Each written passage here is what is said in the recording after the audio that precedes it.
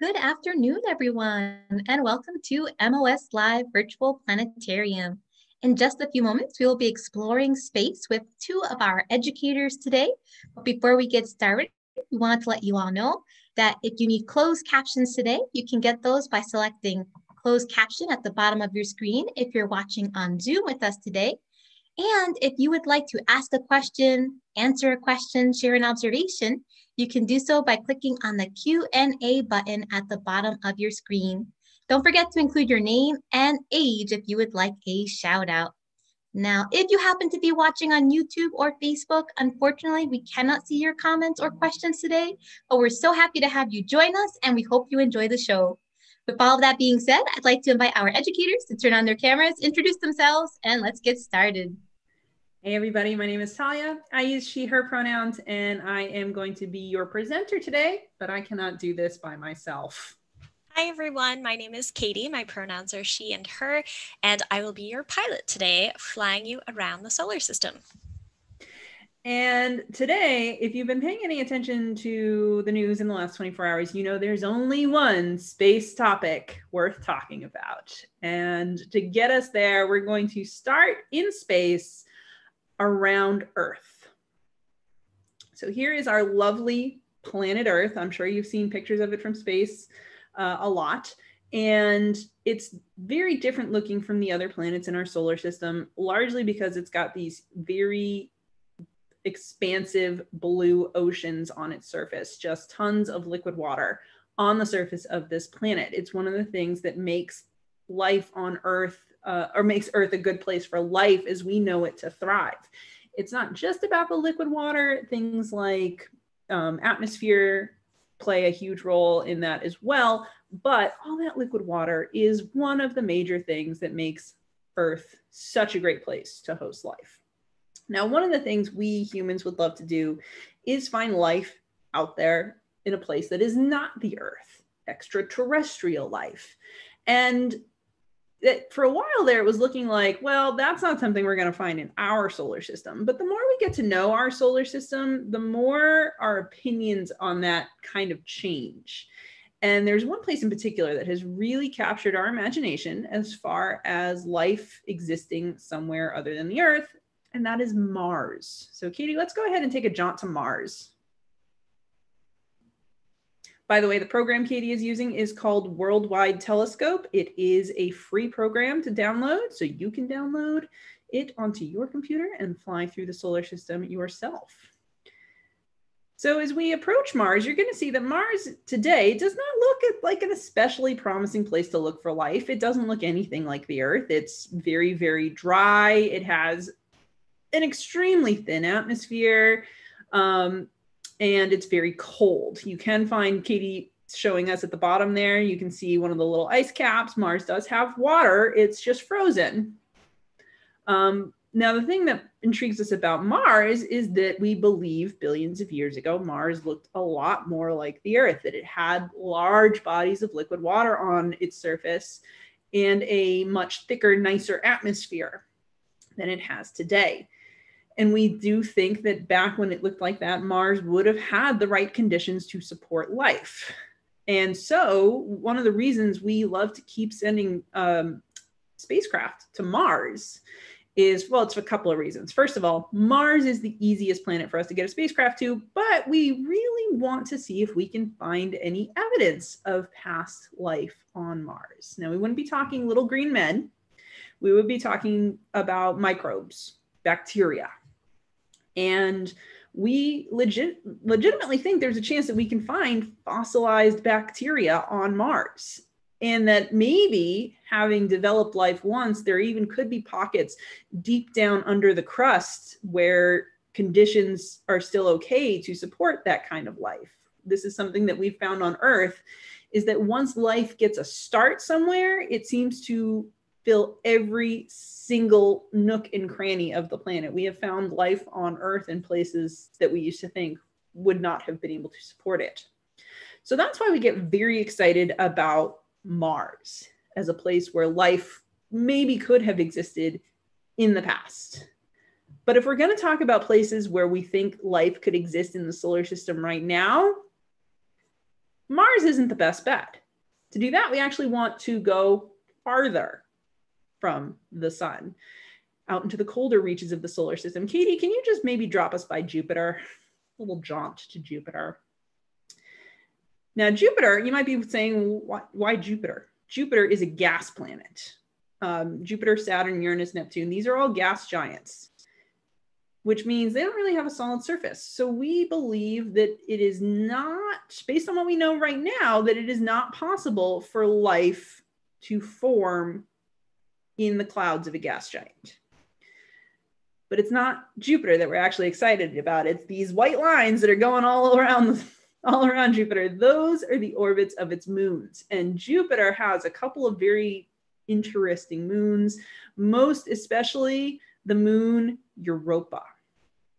Europa is one of the larger moons of Jupiter, and it actually has a thick crust of ice on its surface.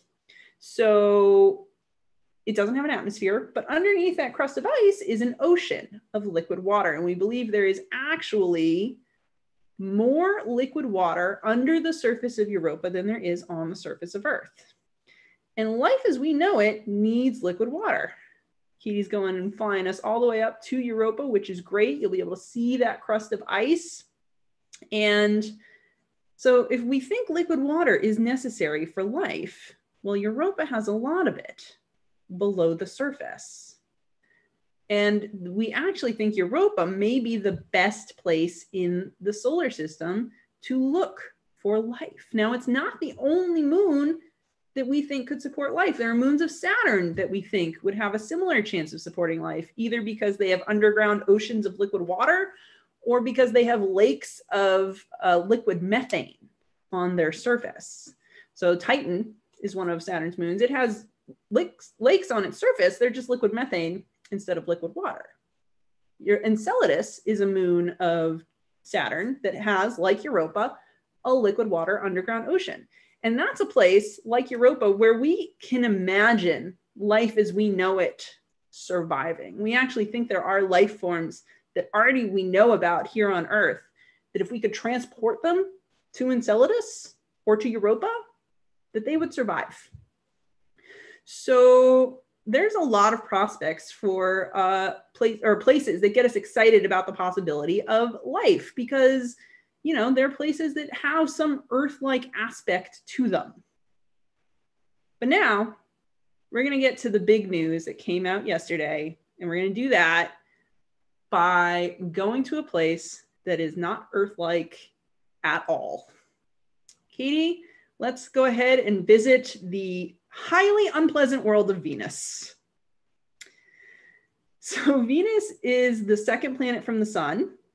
It is the hottest planet. It's got this thick carbon dioxide atmosphere. And that atmosphere acts like a blanket. The surface of Venus is hot enough to melt lead. And that's what you're looking at here, is the surface as opposed to a cloud layer. This is, if you could see the surface of Venus, this is what it would look like.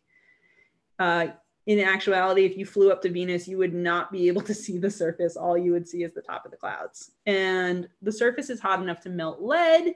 The weight of all that atmosphere on top of you, the pressure is something like this.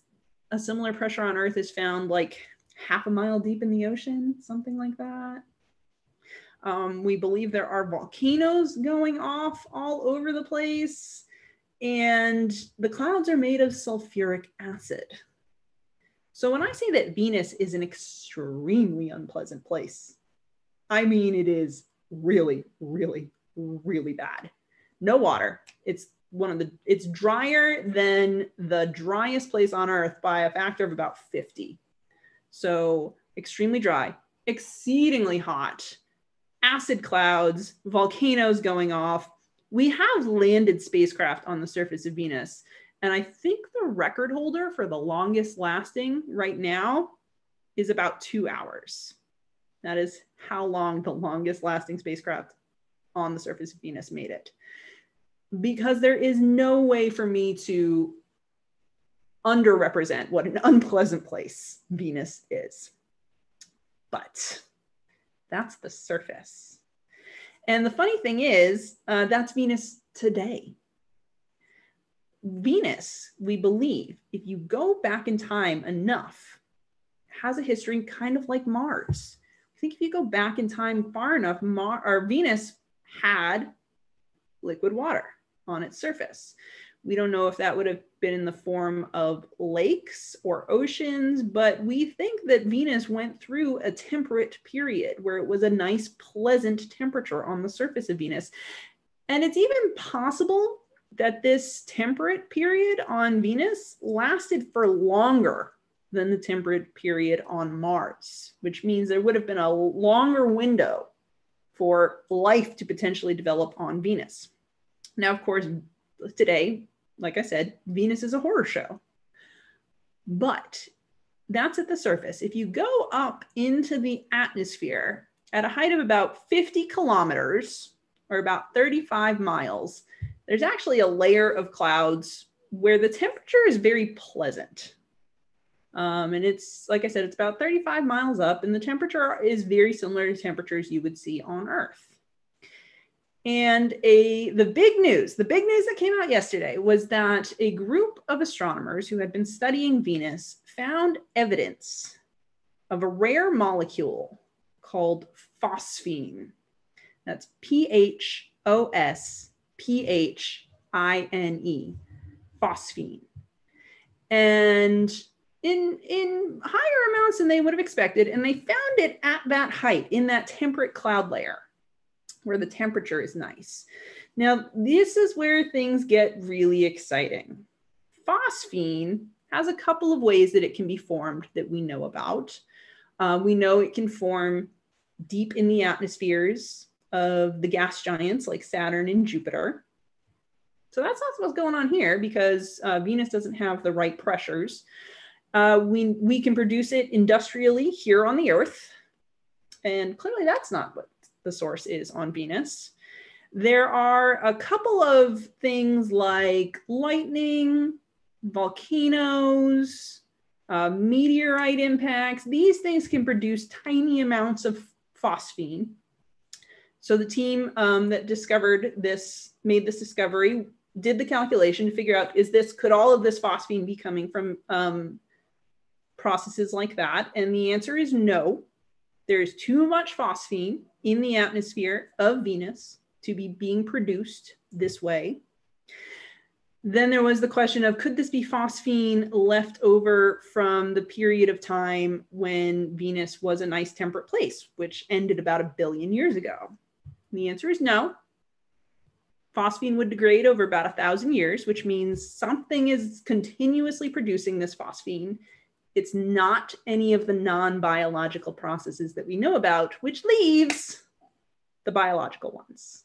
We know that there are life forms here on Earth, microbes, bacteria, that produce phosphine when there is no oxygen in the environment, which is Venus. Venus has no oxygen. It's got a lot of carbon dioxide, but no loose oxygen. And that is potentially very, very exciting, because that means we don't know of a non-biological way for all this phosphine in the atmosphere of Venus to be created, which could mean that we have found evidence that there might be microbial life in the atmosphere of Venus. Now that sounds like a crazy idea, right? How could life exist only in the atmosphere? And it's not actually a crazy idea. It's not a new idea even at Venus. We've known for a while that there was this temperate zone in Venus's atmosphere. And we have known, for instance, that there are certain wavelengths of light, ultraviolet light, that get blocked in Venus's atmosphere by something, clouds of something that are about the size of a bacteria. So we already knew there were clouds of bacteria-sized somethings in Venus's atmosphere blocking ultraviolet light. And now we discover that there is a gas that we associate entirely with microbes here on the Earth. Does that mean that we have discovered life in the universe? No, that's not what this means. It means we've discovered phosphine. But this is potentially very, very exciting. Like I said, it's one of the biggest indicators yet of what we call a biomarker. So these are things that we would look for instance, when we're looking at planets and other solar systems, at exoplanets, we would be looking for what we call biomarkers, things that we could detect at a distance that would be byproducts of life existing on that planet. Phosphine could be a biomarker. And something is continuously producing it in the clouds of Venus at a height that we know is a nice temperature. Now, that again doesn't necessarily mean we've overcome all the obstacles. Like I said, Venus is extremely dry, drier by a factor of 50 than the driest place on the Earth. And all life as we know it needs water, liquid water, to survive. That's why we get very excited about places such as Europa or Enceladus, because they have liquid water. Venus has none, zero. And that would mean that this would have to be a kind of life that could survive completely without liquid water, which is not a form of life that we understand if it exists. Also, this life, whatever it would be living in the clouds of Venus, which again are made of sulfuric acid. It's about 90% sulfuric acid. So whatever it is would also have to live in an environment that is basically completely unconducive to any life as we know it. There is no form of life that we know that could survive in this environment. Unlike, again, Europa and Enceladus and places like that, where we can imagine a form of life that would be able to survive there. So does this mean we've discovered life? No, because there's a lot of other obstacles that life would have to overcome to be able to survive in this environment. But we found a really exciting indicator. And what we've discovered means even if this isn't life, it means something that we don't know is producing this phosphine. It means we've discovered a completely new form of chemistry happening on Venus, or possibly that we've discovered life. Either one of those is a very, very exciting discovery. One of them is obviously a little bit more exciting than the other. Now, Venus is a planet that has not been explored all that much because it can be very difficult to get to. You would think it's the next planet in. It's like just going next door. But because it's closer to the sun, any spacecraft that we send to Venus is actually getting increasingly pulled on by the sun, which causes it to speed up. So we can't directly send a spacecraft to Venus. It would be going way too fast by the time it got there, and it would just fly right by the planet. So to send a spacecraft to Venus, we actually have to do a long, slow spiral into Venus through the inner solar system, and it takes years to get there. And like we've said, it is kind of a hostile environment. So there is a spacecraft there right now, Akatsuki. It is a Japanese mission. And there are 2 missions currently competing for funding, which could potentially be the next NASA mission to Venus. There has not been a NASA mission to Venus since the Magellan spacecraft, which launched in 1989. But there are 2 others named Veritas and Da Vinci, which are competing for funding. And if they get that funding, they could become the next NASA missions to Venus, our sister planet, which is about the same size as Earth. I didn't mention that earlier, but it is almost exactly the same size as Earth. And could potentially shed some more light on just what's going on in the clouds of Venus. Now, I have to admit, I really love this theory. I really hope it's true. First of all, I think it would be, any discovery of life outside of Earth would be utterly fantastic. And I also think it would be kind of hilarious if, after focusing on places like Mars and Enceladus and Europa and dismissing Venus for all those years, it would turn out that it's Venus that we find life on first. I think that would be hilarious, as well as extremely exciting.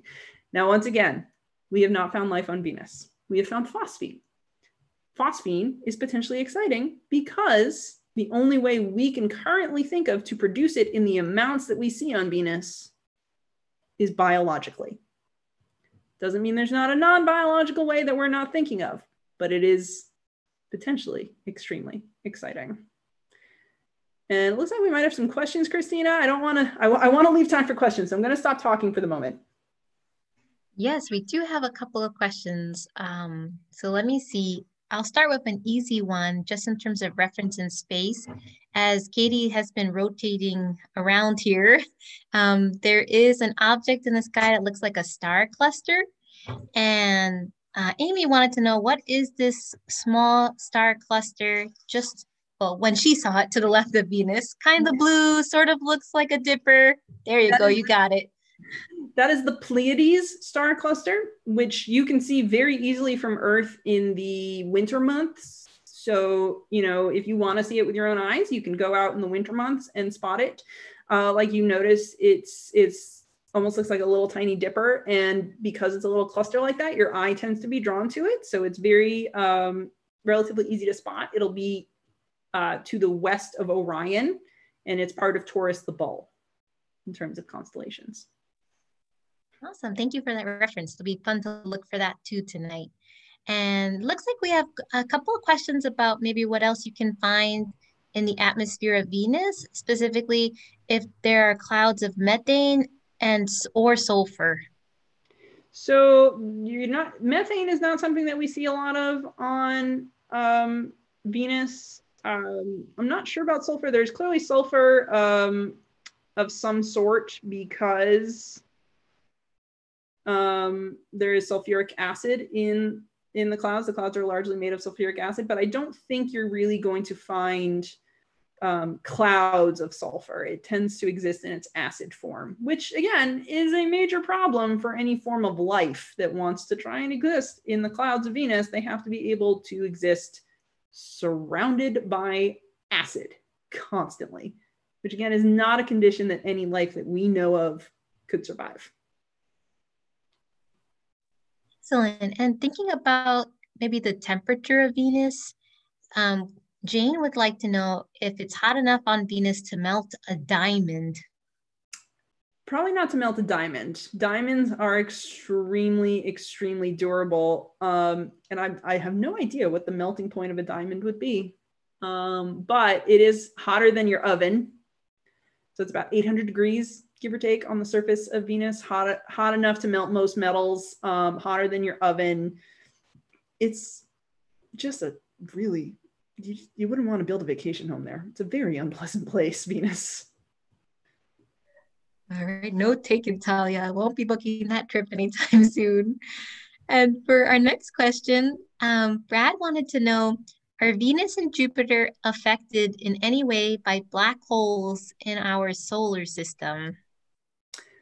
So I have the great fortune to say that none of the planets in our solar system are being affected by a black hole. There are no black holes close to us. The nearest one is about 1,000 light years away. So not close at all. And that's a relatively small one. Now, the closest that any of them are to being affected by a black hole is the one at the very, very center of the Milky Way, which is the Milky Way is our galaxy. And at the center of it, there is a supermassive black hole. And that affects the whole galaxy because the galaxy is spinning around it, just like the solar system spins around the sun. But that is the only way in which we are even remotely affected by a black hole. And it's good because without that black hole there, we think the Milky Way would not have formed. We think it wouldn't have evolved into the galaxy that it is today. Very likely our solar system would not have formed. So the one at the center, the big one at the center of the Milky Way is doing us all a favor by existing. And then anything closer to home is too far away to have any kinds of effect. And generally black holes don't have much of an effect anyway, except gravitationally.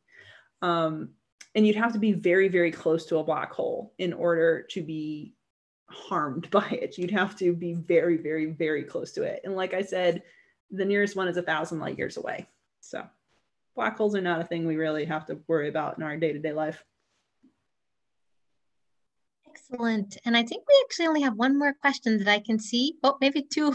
One just popped in. But let's take a look.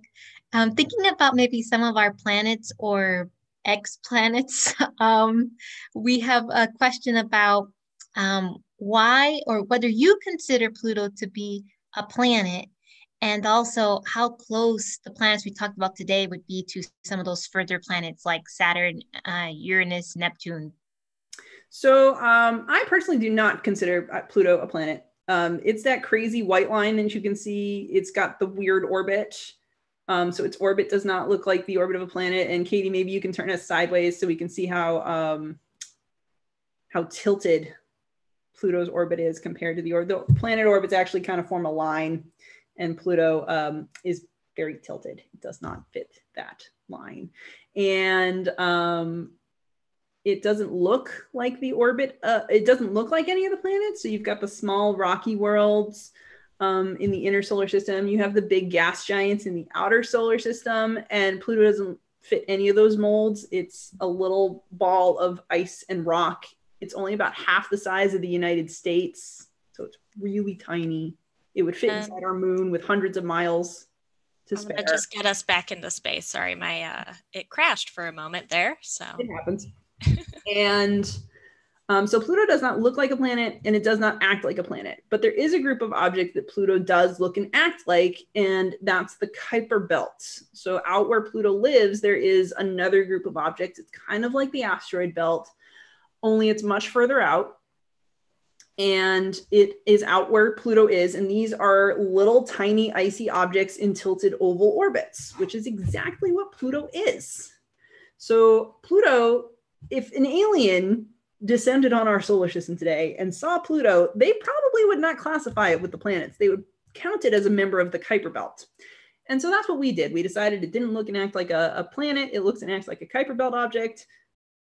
It probably makes sense to call it a Kuiper belt object instead of a planet. And what was the other part of that question? It was thinking about, I think, distance and just how far some of those outer planets are from the ones we were looking at more closely today. They're very, very far. Jupiter is the closest planet of the gas giants to us, and it's about 500 million miles away. Now, to compare, as a comparison, Mars's orbit is about 50 million miles away. So Jupiter is 10 times as far away from us as Mars is, and it's the close one. Awesome. Well, thank you, Talia and Katie, for doing this amazing sort of trip through space today.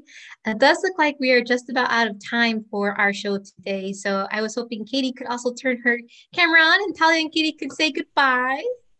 Bye, everyone. And thank you to our audience today for joining this program. I'm sorry we weren't able to get to your question, but what I can say is that if you would like to see more programs like this and have another opportunity to ask questions, whether that be about astronomy or any of the other topics we covered throughout the week, you can go ahead and check out all of our virtual offerings if you visit our website at www.mos.org/mosathome. Also, if you would like to support the Museum of Science, you can find more information about that by visiting engage.mos.org/welcome.